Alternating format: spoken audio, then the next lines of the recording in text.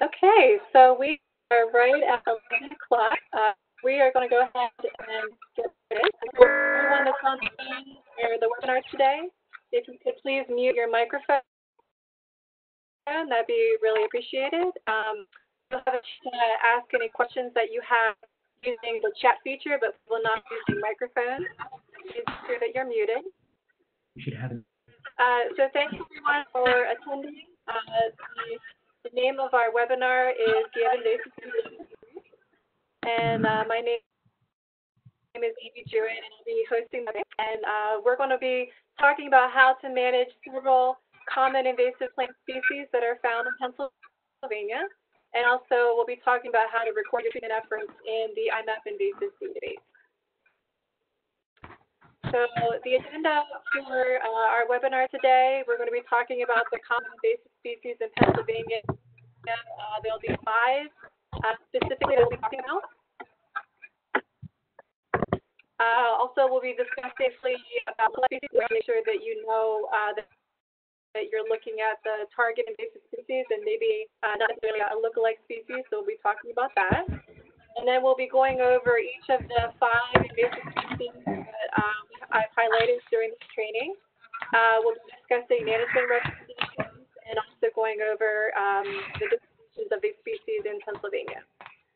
Again, if everyone could please mute their microphone, the background noise, that would be really appreciated to make sure you're muted.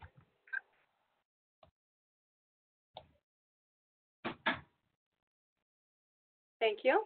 To prevent the reestablishment of an invasive plant species once you've managed it, we'll be talking about how to document your treatment efforts in iMapInvasives and then how to query for that information also in the iMap program. So in Pennsylvania, we do have a lot of non-native invasive species that are invading the natural and pristine lands of our state. And unfortunately, none of these species come with a red flag that help us to pinpoint them in our landscape. So it's really important for us to know how to identify these species amidst the valuable native species that are present in our natural areas. And also it's really important for us to understand the best management practices that we can implement in order to appropriately and effectively regulate measures. So the following is a short list of some of these common invasive species and the ones that we'll be focusing on throughout this training. So again, there's 5 species that we'll be talking about.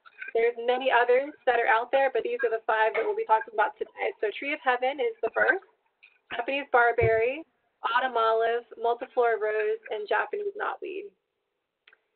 For a more in-depth listing of some of the other common invasive species that are found in Pennsylvania, I would encourage you to check out a brochure that was made by the DCNR called Invasive Plants of Pennsylvania.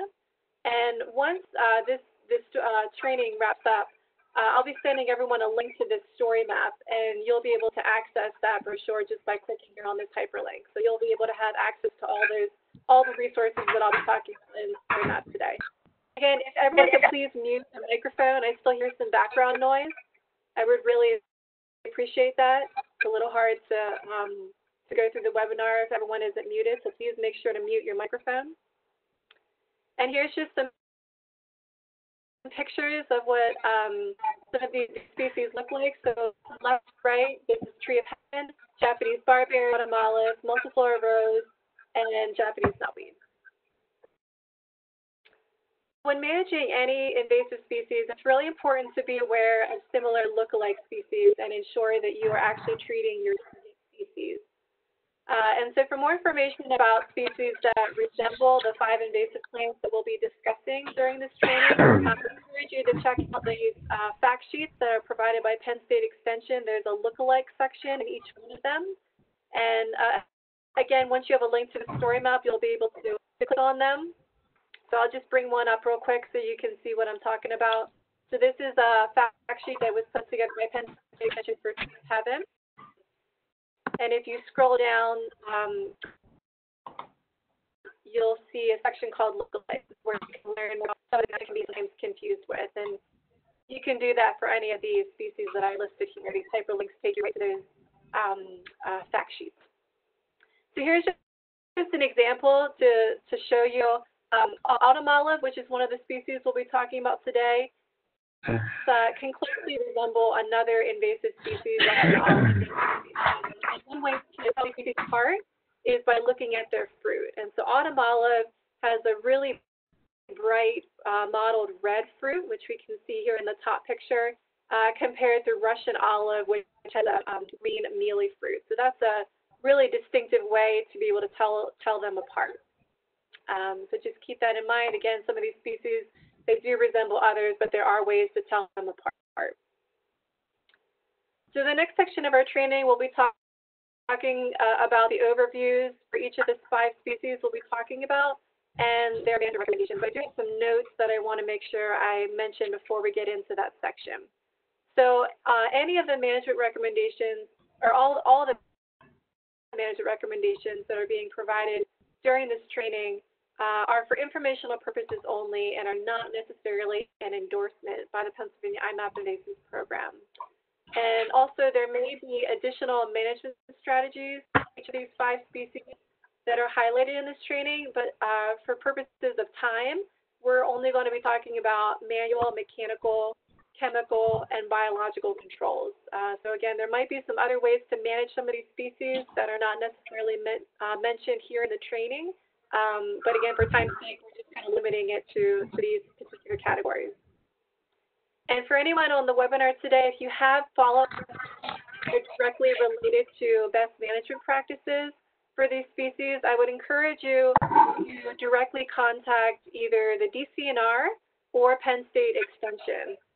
These are really great resources and have a lot of expertise on how to manage these species, and the iMapInvasives program is simply just providing this information from these 2 trusted sources. We are not necessarily an expert in this field.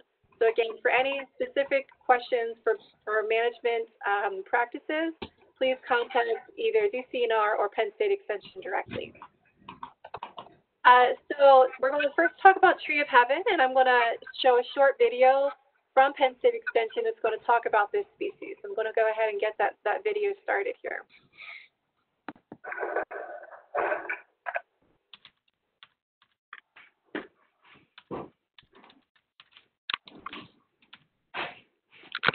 Tree of Heaven, Ailanthus apissima, also referred to as simply ailanthus, is a rapidly growing exotic invasive tree native to Asia. It was first introduced into the United States in the late 1700s and has since become an aggressive invasive species that can quickly overwhelm roadsides, fields, and natural areas, displacing native plants.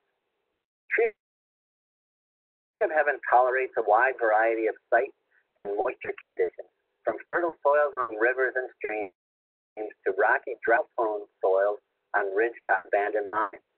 It is commonly found growing on disturbed sites such as roadsides, as well as forest edges, fence rows, and in forest openings.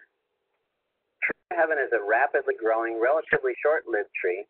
It can grow to a large size, with mature trees reaching 8 feet in height and 6 feet in diameter. Tree of Heaven is meaning that leaf central vacant with multiple leaflets on. Tree of Heaven leaves range in length from 4 feet, anywhere from 10 to 50 leaflets. This image of the Tree of Heaven leaf next to a yardstick for perspective. The margins or edges of each leaflet are smooth, or what is referred to as entire. At the base of each leaflet, you will find 1 or 2 bumps known as glandular teeth. When crushed, the leaves emit a distinct offensive odor that can compare to cat urine or burnt peanut butter.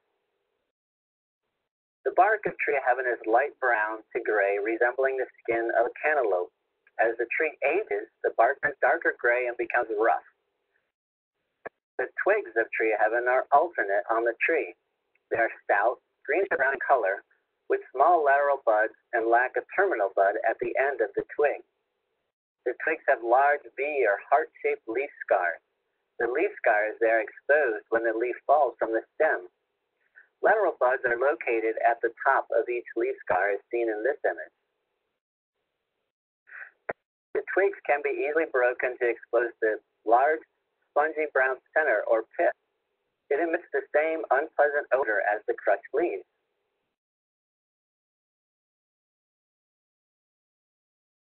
Tree of heaven is dioecious, which means a tree is either male, grows in colonies alone.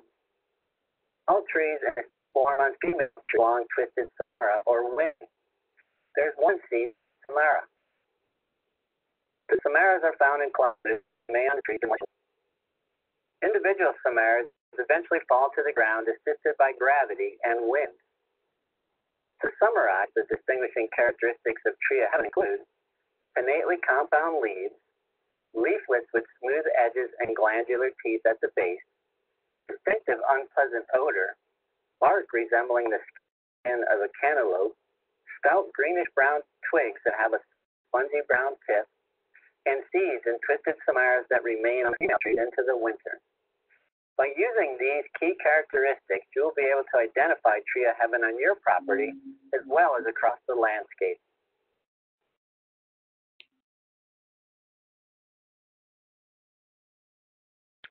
Okay, so that was a great overview by Dave Jackson from Penn State Extension on Tree of Heaven.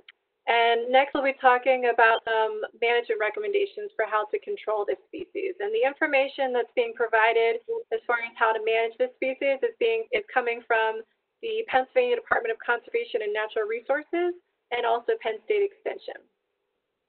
So elimination of Tree of Heaven can be difficult and time-consuming due to its abundant seed, high germination rate, and frequent root sprouts.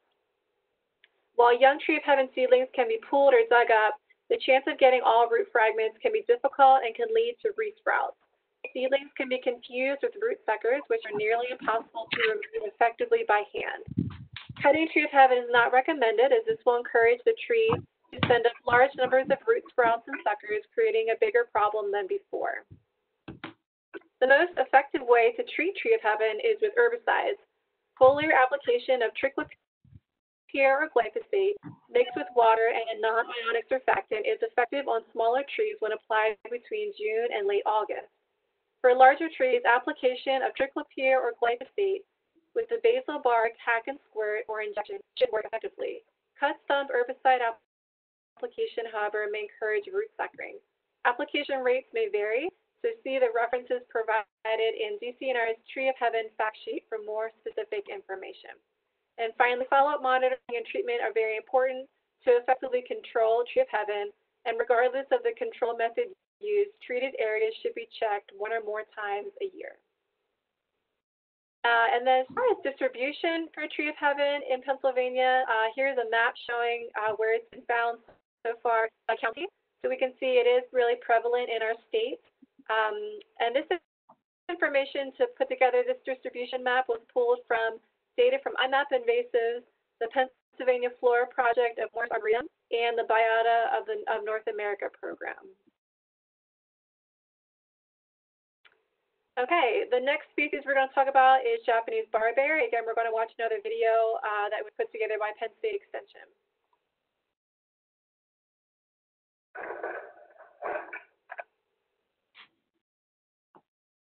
Japanese barberry is an invasive shrub first introduced into the United States in the late 1800s.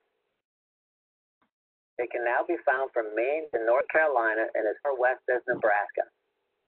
Japanese barberry was historically used in living fences for livestock and for weapons, but it's now used primarily as an ornamental hedge and built in many nurseries and garden centers. Japanese barberry is a compact, dense shrub, rarely exceeding 4 feet in height. It blooms in spring with creamy yellow, 6-petal flowers appearing in groups of 2 to 4. The leaves grow in clusters and are distinctly spoon-shaped with smooth edges.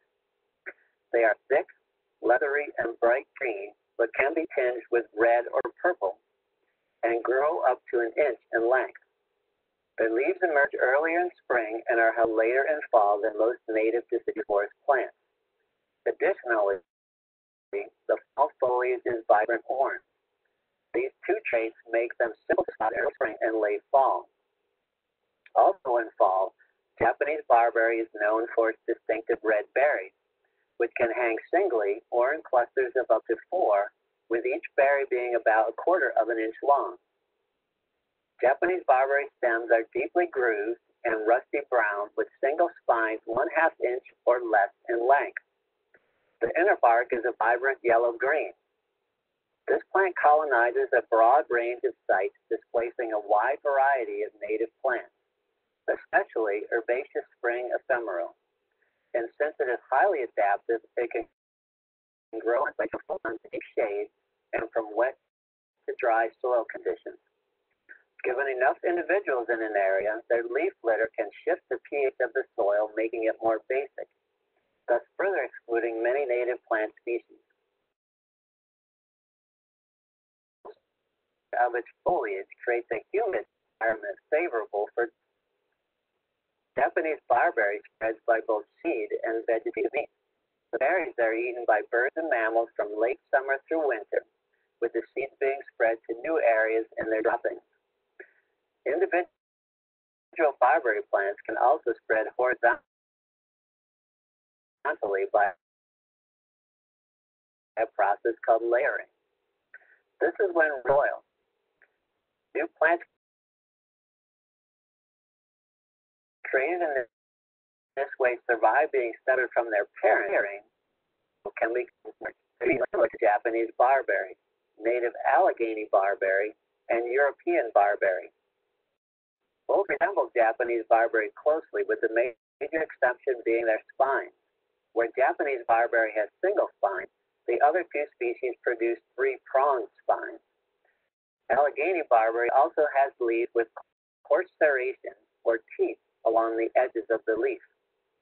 Familiarize yourself with Japanese barberry identification traits in all four seasons: spring, summer, fall, and winter, and take appropriate control measures to stop its spread. Despite Japanese barberry's ornamental value, think twice before planting an invasive species. It can quickly take over most sites, forcing out many valuable native plants, and once established, it can be difficult to remove. Okay, another really nice overview by Steve Jackson from Penn State Extension on this particular species for Japanese barberry. Now we're going to move on to talking about some of the management recommendations, and this information is being provided by the Pennsylvania Department of Conservation and Natural Resources. Barberry is easy to identify in spring because it is one of the first shrubs to leaf out. Using thick gloves, small plants can be pulled by hand while larger plants should be dug up. Be sure to remove the entire root system and bag and dispose of any plant material, including fallen fruits. Mowing or cutting is not advisable when managing Japanese barberry, except to make removal easier. This plant is sensitive to fire. Prescribed burns and weed torches are good options. Systemic herbicides such as glyphosate and triclopyr are effective in managing barberry. Herbicide can be applied as a basal bark or cut stump application. Late summer during the fruiting may be the best time to apply herbicide, but early spring applications may avoid non-target impacts. Large thickets of barberry can be controlled with foliar spray applications. Triclopyr only targets broadleaf species, but glyphosate is non-selective. Okay, and here is a map showing the current distribution of Japanese barberry by county in Pennsylvania. Very widespread, according to this map. Again, the sources that were drawn from to create this map are iMapInvasives, PA Flora, and the Biota of North America program. Okay, moving on to our third species, autumn olive. Again, we're going to watch another video by Penn State Extension to give an overview of this species.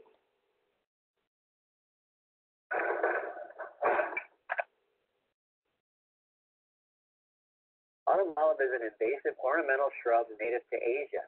It was first introduced to North America in the mid-1800s. The silvery foliage, showy flowers, and colorful berries made it popular in landscaping. It was also planted extensively in natural areas to provide erosion control, windbreaks, and wildlife food. Autumn olive is a rapidly growing multi-stem shrub that can reach heights of up to 20 feet and spread 30 feet wide. Its leaves are elongated with smooth edges or margins and arranged alternately along the stem. Each are 2 to 4 inches in length with a pale green upper surface and a white underside due to the presence of silvery scales. Autumn olive has trumpet-shaped flowers, which bloom in the spring and range from white to pale yellow in color.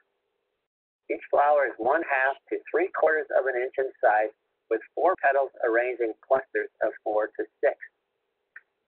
In late summer, clusters of brilliant red fruit emerge, each up to 1/2 inch in diameter and flecked with silvery scales. Later in the season, the fruit may darken slightly and appear browner. When open, they reveal a single seed. Olive stems are ashy brown, but silvery scales are especially prominent on young stems, which sometimes appear gray. The stems also bear sharp, stout spines. Autumn olive spreads through seed dispersal primarily by birds. The fruit persists through fall before drying up and falling off the plant if not consumed. Unlike many native shrub species, autumn olive matures quickly and can produce viable seeds in as few as 3 years. Though abundant, the fruit are of low nutritional value to wildlife in comparison to the native shrub species they often replace. From the East Coast and as far west as Minnesota, autumn olive is an aggressive invader of roadsides, pastures, abandoned agricultural land, forest edges, and other disturbed habitats. It is intolerant of dense shade and commonly found on disturbed sites with full to partial sun. Autumn olive is tolerant of salinity, extreme pH, and heavy metals, traits which enable it to survive or thrive on poor sites, including highway roadsides, mine spoil, and other post-industrial sites. Autumn olive has one notable lookalike, Russian olive, which is also a non-native invasive shrub that is nearly identical to autumn olive. Though they have some differences, most notably their green mealy fruit in contrast to the bright, mild red fruit of autumn olive. The species are ecologically very similar and require the same controlled treatment. Autumn olive spreads aggressively and grows quickly, enabling it to take over native plant communities. Be sure to learn how to identify this non-native invasive shrub before applying control measures. Okay, and we'll move on to management recommendations provided for autumn olive. This information is coming from the Pennsylvania Department of Conservation and Natural Resources. Young seedlings of autumn olive can be pulled by hand when the soil is moist enough to ensure complete removal of the root system. Small saplings can be pulled sufficiently with a weed wrench. Larger individuals can be cut at ground level or girdled. Cutting is an initial control measure and should be followed by herbicide treatment to prevent resprouting. Use a systemic herbicide such as glyphosate or triclopyr to treat autumn olive. Herbicide should be applied immediately to cut stumps to prevent regeneration. It can also be applied to girdle wounds or directly to the lower bark using the basal bark method. Large thickets where risk to non-target species is minimal can be controlled by the foliar spray method. And here's the current known distribution of autumn olive by county in Pennsylvania. Again, this map was created using data from iMapInvasives, Pennsylvania Flora, and the Biota of North America program. Okay, our fourth species we'll talk about is multiflora rose. Again, we'll watch a video here made by Penn State Extension.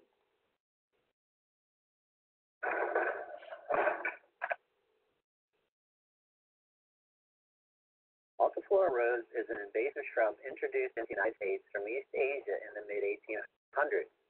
It was originally used as rootstock for ornamental roses and widely planted for living fences, erosion control, and to provide food and cover for wildlife. Multiflora rose is listed as a Class B noxious weed by the state of Pennsylvania, a designation which prohibits its sale and acknowledges a widespread infestation that cannot feasibly be eradicated. Like other plants with attractive flowers, multiflora rose persists in our land partly due to unwillingness to remove plants perceived as having aesthetic value or value to pollinators and other wildlife. Contrary to that belief, the dense thickets created by multiflora rose displaced native plant communities, reducing plant and wildlife diversity. Multiflora rose has pinnately compound leaves, meaning they have a central stem in which leaflets are attached. Each leaf has between 5 and 9 leaflets and a uniquely fringed base or stipule where it connects to the stem. At 1 to 2 inches long, each leaflet is football-shaped and noticeably toothed or serrated along the edges. The leaves are usually green, but new growth and the stipules can be spotted with pink or red. While very similar in appearance to other native and exotic rose species, multiflora rose is unique in having fringed stipules at the base of the leaf. The stems or canes are vibrant olive green year-round, making them easy to distinguish from native roses, raspberries, and blackberries. Each cane is round and bears characteristic rose thorns or prickles. From May to June, clusters of showy, fragrant blossoms emerge along the canes. Flowers are 5-petaled, white or pale pink, and a bright yellow pollen. In midsummer, the fruit, called rose hips, replace the flowers and persist through winter, often into the next growing season. They are 1/4 inch in diameter, shiny, and initially a showy red, but darken over time. This shrub thrives on poor growing sites. It prefers full sun to moderate shade and is often found in abandoned fields, hedgerows, and along forest edges and roadsides. It can also survive in the deep shade of a mature forest. While it tolerates most sites regardless of light, moisture, salinity, or pH, it is not tolerant of extreme cold and will die below -28 degrees Fahrenheit. Multiflora rose reproduces by seed, root sprouts, and a vegetative process called layering. Layering occurs when the soil produces roots and becomes independent from the parent plant. The fruit is available to birds year-round, as lacs are commonly found alongside the flowers. Once deposited in a new location via bird dropping, the seeds can persist and remain viable in the soil for up to 20 years, often germinating when the site is disturbed. Multiflora rose can be easily confused with native roses such as pasture rose, swamp rose, and Virginia rose. However, all native roses have pink flowers and smooth or entire stipules. Native black raspberry and Allegheny blackberry, both native to Pennsylvania, have compound leaves, thorns, similar growth habits, and a tendency to form thickets, but usually have red or purplish canes rather than the consistent olive green of multiflora rose. And the fruit is much different from a rose. Another exotic invasive cane-forming shrub which could be mistaken for rose is wineberry, but its canes are thickly covered in pink hairs rather than prickles or thorns. Control of multiflora rose requires the ability to positively identify from other flora and native lookalikes. Despite its ornamental value and falsely reported wildlife benefits, this aggressive invasive plant needs to be controlled to prevent it from taking over natural areas and displacing native plants. Okay, and now we'll move on to the management recommendations for multiflora rose. Again, these recommendations are being provided by the Pennsylvania Department of Conservation and Natural Resources. Frequent cutting or mowing 3 to 6 times per growing season for 2 to 4 years is effective in achieving high mortality of multiflora rose. But be careful, the strong thorns have been known to puncture rubber tires. Scattered populations may be eliminated by complete removal of the plants. Be sure to remove all root material because multiflora rose readily resprouts. In areas where this shrub is detected early, prescribed siren may limit its establishment. Application of herbicides such as glyphosate or triclopyr on freshly cut stems is an effective control method since it destroys the root system and prevents resprouting. This may be done during the dormant period, which reduces the likelihood of damaging desirable species. A foliar spray of phosphamine can be used from July through September, but dieback will not be apparent until the following summer. Phosphamine will only affect woody species. Biological control is currently under investigation. Rose rosette disease, a native viral pathogen, is spread by a mite and is slowly spreading eastward from the west. The European rose psyllid, a seed-infesting wasp, promises to reduce seed viability. Unfortunately, both of these measures have the potential to impact native rose species. And here's a distribution map showing the current known distribution of multiflora rose in Pennsylvania. Again, very, very widespread. And data used to create this map, just like the others, was pulled from iMapInvasives, PA Flora, and the Biota of North America program. And the last species that we'll talk about today is Japanese knotweed, and we'll watch this video real quick just to get an overview of the species by state extension.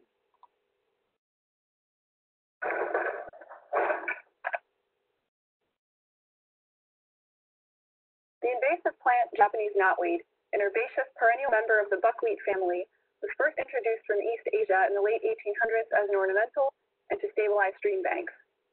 Now, Japanese knotweed is a highly successful invader across a wide geographic range, most commonly colonizing stream and river corridors, forest edges, roadsides, and drainage ditches. Similar in appearance, ecology, behavior, and control requirements are this plant's close relatives, giant knotweed and Bohemian knotweed.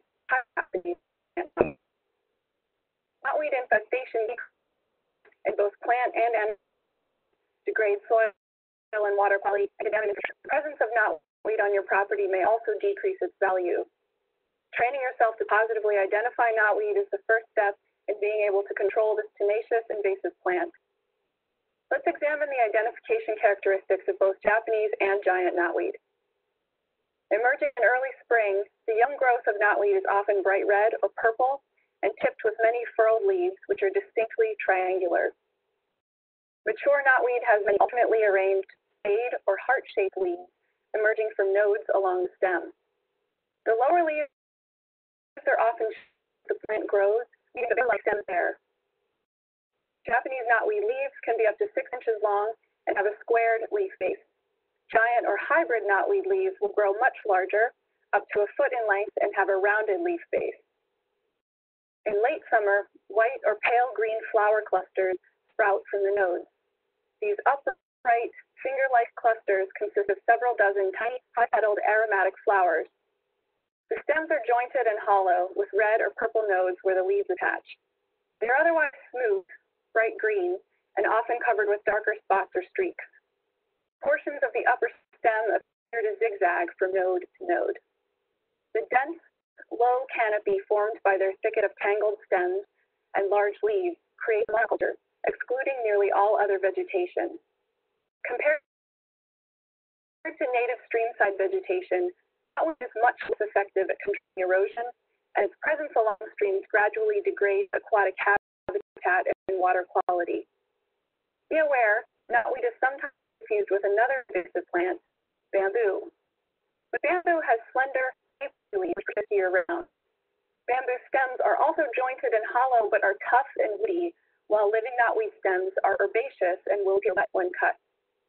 The first step in controlling knotweed on your property is positive identification. To review, be on the lookout for bright red or purple young growth of knotweed in early spring and alternately arranged, sometimes zigzagging, spade or heart-shaped leaves in mature stands.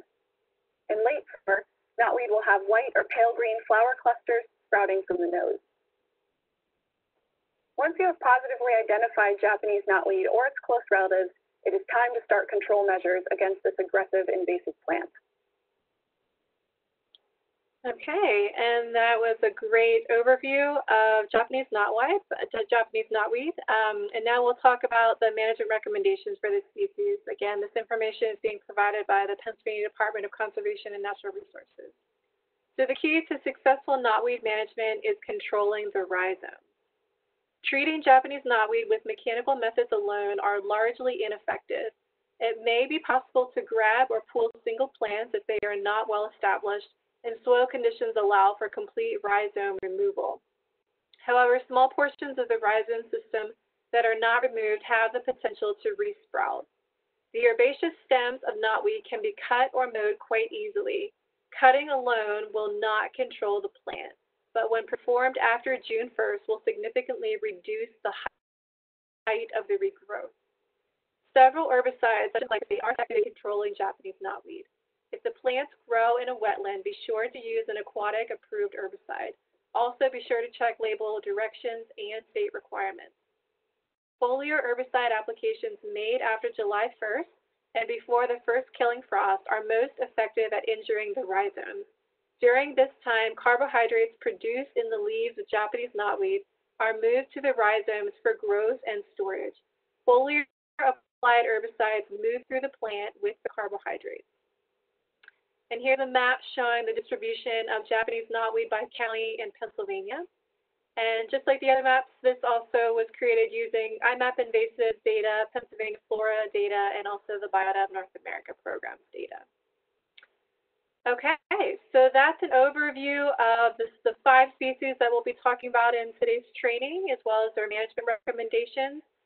There are some additional resources I wanted to point out, and again, you guys will have access to this once I send you a link to the story map after today's webinar training.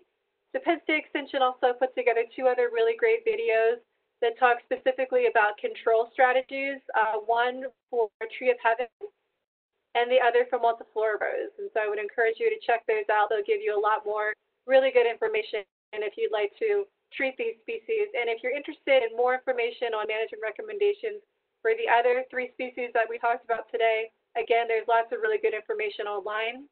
I would certainly recommend looking into DCNR, Penn State Extension. Those are 2 really great resources to check out.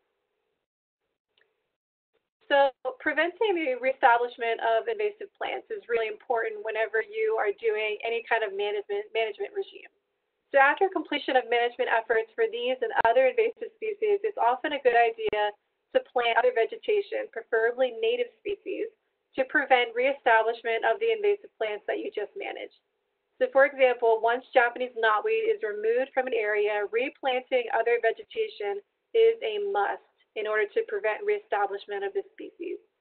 So you can view DCNR's landscaping with native plants brochure to learn which native plants will do well in an area. Someone please put your microphone on mute. It's really loud. Thank you. So this brochure includes lists of species that are categorized by what type of site they will thrive in, including sunny moist sites, sunny dry sites, shady moist sites, and shady dry sites. Okay, so next we're going to move on to talking about how to document treatment efforts in iMapInvasives. And we'll first talk a little bit about what is iMapInvasives. So the iMapInvasives database is a free-to-use online platform that provides an easy way to document and share location and management details for invasive species. This unique platform preserves your data in a publicly accessible place for future use by yourself as well as other registered users of iMap. So to begin documenting your treatment efforts in iMapInvasives, you'll first have to register for a free login account. And in order to do so, you can visit either iMapInvasives.org or PAIMapInvasives.org and click on the login button on either website to sign up. Or alternatively, you can click on this blue button here once you have access to the story map, and it will take you to where you can sign up for a login account as well.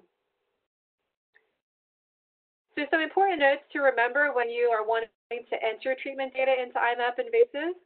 So at this time, treatment information cannot be reported using the iMap app. It can only be reported using the online version of iMapInvasives, which is accessible on a desktop, a laptop, tablet, or a mobile device. When creating a treatment record in iMapInvasives, you must first create 1 or more presence records. And essentially, any treatment record in iMapInvasives will need to encompass at least 1 data point that signifies the presence of a particular invasive species that was later treated.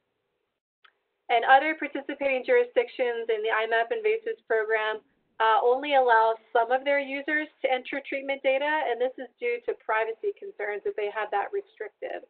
However, in the Pennsylvania portion of the iMap program, all of our registered users are given the ability to enter treatment data. So just a reminder, please mute your microphone so that there isn't any background noise on the webinar. That'd be really appreciated. Okay, so we'll just move on. Here's the steps for how to enter treatment data into iMap. So once you're logged in, you're going to zoom to the area on the map where you conducted your treatment effort, And you can modify the base map in IMAP to more easily find your location. So it's generally set to, I believe, topographic, and you can change to a satellite view, which will look like this picture here on the screen where you can see the aerial view of the land. It sometimes makes finding your location of treatment a little bit easier. And then in the menu on the right side of your screen, which is here, you're going to want to turn on the confirmed presences and approximate present species layers. And in doing this, it will help you to locate the species and the area that you treated. So once you do those two things, you're going to want to then click on the Create Record button, which is at the top of your screen, and click the Treatment option. Next, you're going to select all the species that you treated at that particular location, and you're going to select one or more species from the drop-down list by typing either in their common or scientific names. Both will work just fine. And once you've selected all the species that you treated, you can go ahead and click the Next button. Now you're going to select what shape you would like your treatment record to look like in IMAP, and you can choose from here a polygon, a point, or a line. And that's always going to depend based on size of the area that you were treating, if it was large or small, and if it was along a corridor. So if it was along like a river bank, maybe you'd want to draw a line for that reason, or perhaps along like a hiking trail, maybe you want to draw a line. All other instances, probably if you have a large area that you're treating, you'll probably want to create a polygon, or if it's a very small area, you'll probably want to just create a point. So for purposes of this training, we'll be drawing a polygon. So to draw your treatment record, you click and drop vertices one at a time to form your polygon. Then you'll double click to finish drawing your shape. And there are options, as you can see here in the screenshot, to redraw or edit. So use those as needed to redraw or edit your polygon to make sure that it's the shape and size that you want it to be. And once you're happy with that, then you can click the Next button to go on to the next step. Now you're going to fill in the pertinent information about your treatment effort. And there's several data fields that are available, including the treatment begin and end date, whether it was an initial or follow-up treatment iteration, the lead contact person that was in charge of that treatment effort, and that person's organization, what the goals were for your treatment effort, and the options to choose from are eradication, containment, and suppression. You can include any comments that are applicable to your treatment efforts. You can include information about rare species precautions that you took while conducting your treatment. You can enter information about permit comments, photos of the treated area, whether or not your treatment was part of a particular iMapInvasive project, and also if there was a local contact person that you worked with when you were conducting this treatment effort. So required fields that you will have to fill in this part of the data entry interface are going to be marked with a red asterisk, so make sure that you're filling those in. If it's not marked with a red asterisk, that means that it's optional and you don't have to fill it in if you don't want to. So then when you're finished with this section, you want to click the Next button to go on to the next part. And now you're going to choose your treatment type, and the options that you have available to you are physical, chemical, or biological. For purposes of this training, we're using chemical. And then again, you're going to be presented with a bunch of different data fields, and you'll want to fill in the pertinent details of using the data fields that are given to you that describe how you went about managing your target invasive species. And several data fields are provided, so fill in only those that are relevant to your specific treatment effort. If something is listed that isn't relevant to what you did, go ahead and leave that blank. And depending on which treatment type you chose, again, the options were physical, chemical, or biological. The data fields that are presented will be slightly different. And so because we chose chemical here, the data fields that popped up are all relative to a chemical treatment effort. And so when you're finished with this section, you're going to want to click on the Next button. And now a summary is provided of all the details that you just entered that describe your treatment effort. So make sure to review that summary very carefully to ensure all the information is accurate. And if you need to, click on the back button, which is located down here on the data entry interface, to go back to any section and change whatever field you might need to change. And then when you're ready, go ahead and click that complete button. So once you hit complete and you're finished doing your data entry, you'll be presented with a summary box that includes your treatment record's relevant ID numbers. And those are going to include two specific numbers: a searched area record number, which is an auto-generated record for every single record that gets entered into IMAP. And you're also going to be given the treatment record ID number for the record that you just created. And so you can click on either one of these record numbers to go directly to the record details. And the record number is a hyperlink, which allows you to go easily back and forth and look at that information. And excuse me. So here on the right-hand side, the bigger picture, this is a view of what the record will look like for that auto-generated searched area record. And this record, you can't see the whole thing here just because of screen space, but the record has more information if you would scroll down if you were actually in the database itself. And same thing for the treatment record, which is here on the left, just a little bit smaller. There is more information available, and so you can access that and look at the information. And so once you've gone ahead and created your treatment record, you'll probably want to be able to go back into IMAP at some point and view your treatment records. And so there's several ways that you can go about going into the database and finding your treatment records. So the first way is to create a custom query. The second way is to locate records using the zoom feature on the map, or you can also use the find record tool. And we're going to talk about each of those options here one by one. So the first option, if you'd like to go in and create a custom query to find your treatment records, this option will allow you to see only the treatment records that you have created. So to create a custom query, you're first going to need to log into iMapInvasives, again, by going to either iMapInvasives.org or PAIMapInvasives.org and clicking on the login button.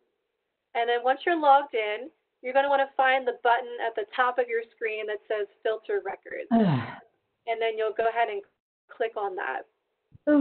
Once you click on that button, you're going to select the toggle button at the top of the query screen that says Filter on Your Records.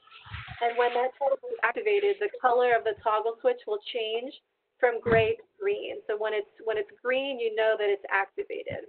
And once you've done that, then you'll go ahead and click the Apply Filter button. So once you do that, again, if folks could please mute their microphones, that would be really helpful so there's no background noise.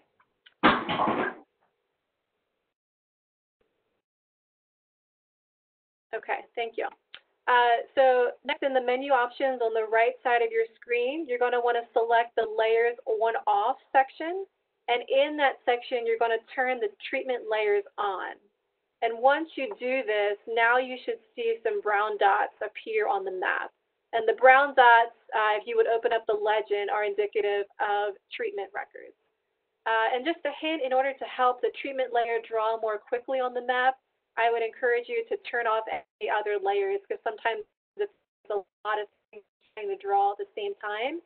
It can take a while. So just make sure that you're only looking at the treatment layer, and it should draw more quickly.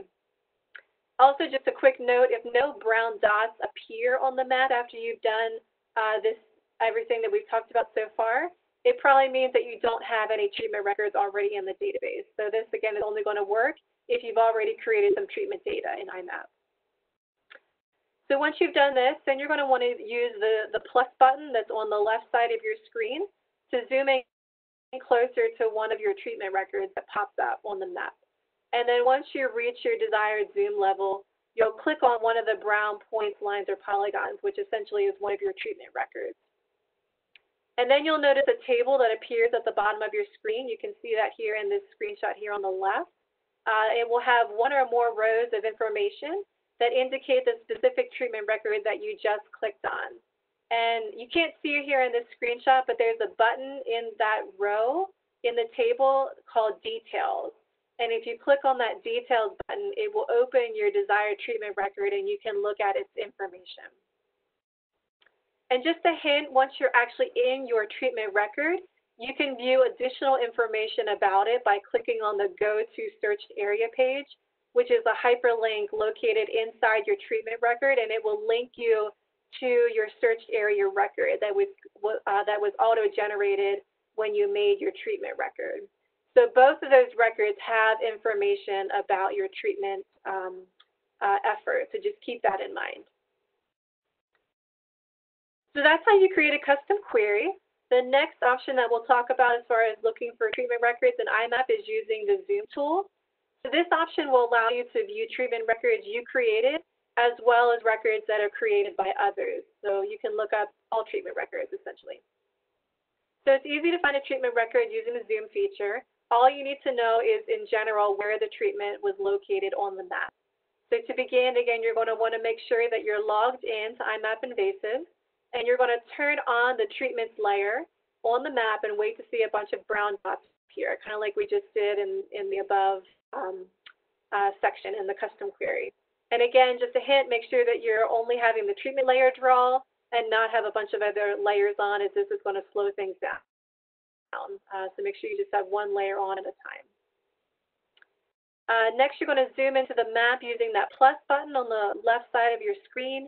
And once you zoom into the area where your desired treatment record is located, you're going to follow the same steps outlined above in the custom query in order to open your record and view its details. So essentially, in this step, you're just turning on all the treatment records that are located in our state, and then you'll just zoom into the map so you find the one that you're looking for is basically what this step is all about. And then just as another hint, there's another really neat tool in IMAP that I just want to give a brief overview about. So when you have multiple treatment records that are located near each other on the map, you might want to look at them together in a table format rather than clicking on each record one at a time.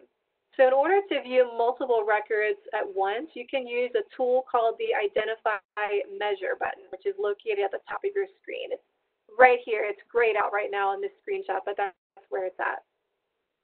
So if you click on that Identify Measure button, you can then draw a polygon around all the treatment records that you're interested in.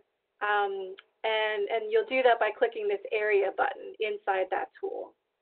And then once you draw that polygon, there's another button that you'll click then that says See What's Here, which is right here. That's what it looks like. And once you do that, then a table will appear at the bottom of your screen with all of the lassoed, essentially, records that you just put inside that polygon that you drew. So essentially, if you have a bunch of treatment records, like 5 or 10 treatment records that you want to look at all at the same time in a table, this Identify Measure tool allows you to do that very easily.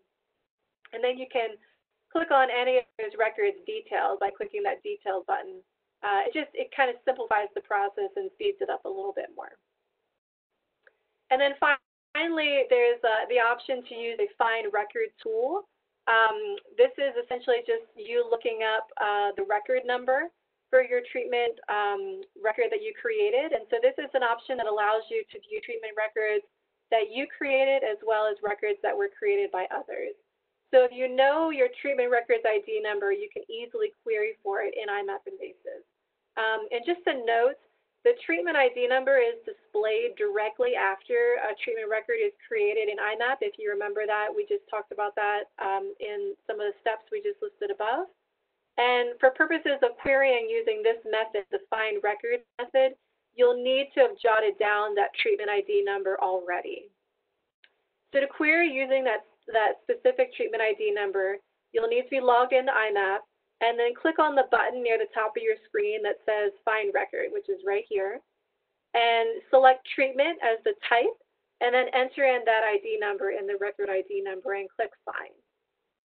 And then once you do that, the map will zoom to the record that you just looked up, and a table will appear at the bottom of your screen that has information about that record. And again, just like some of the other methods we've talked about, that Details button will appear, and you can look at that treatment records information more closely.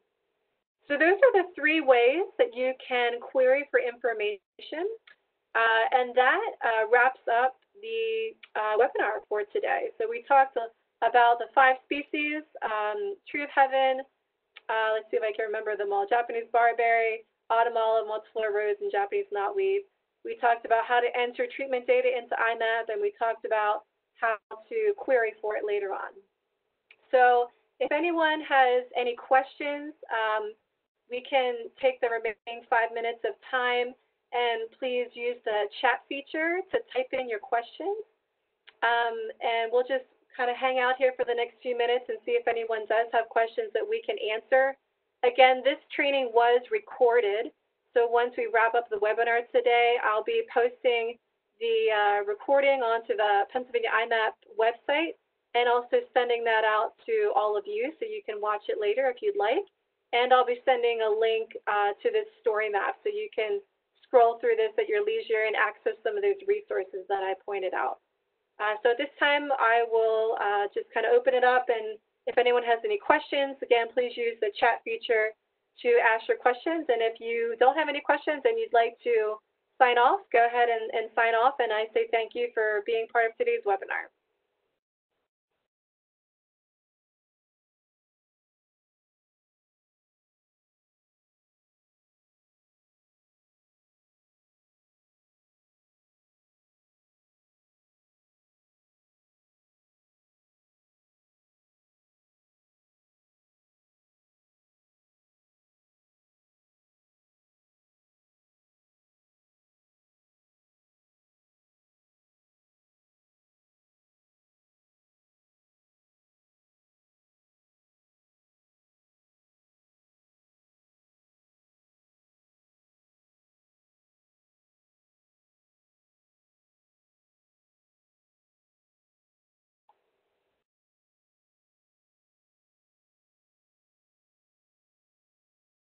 Okay, and just for those of you that are asking questions on the chat, some of the other Pennsylvania iMap staff members are answering your questions also through the chat. So I won't be saying them verbally, so just look for an answer to your question that will probably show up in the next few minutes. And again, if anyone does have any questions after today's training is over, my contact information is here. The best way to reach me right now is through email. My email address is ajewett@paconserve.org, so please feel free to reach out to me that way. We'll just stay on for a few more minutes and see if any more questions come up. And again, we'll do our best to answer your questions also using the chat feature. So look for a typed answer to come back to you that way.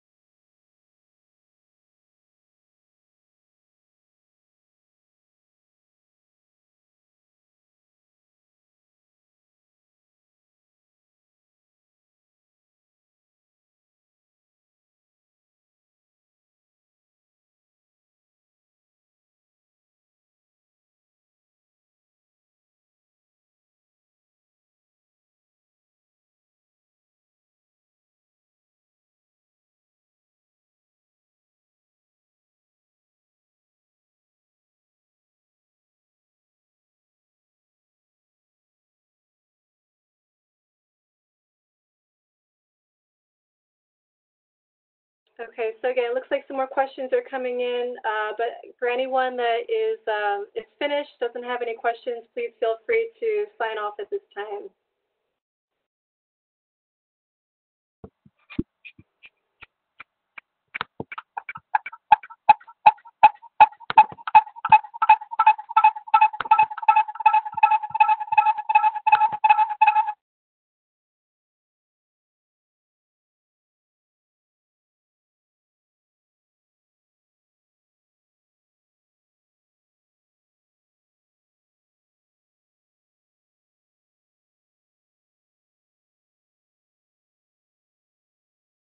Okay, so I think we are wrapping up.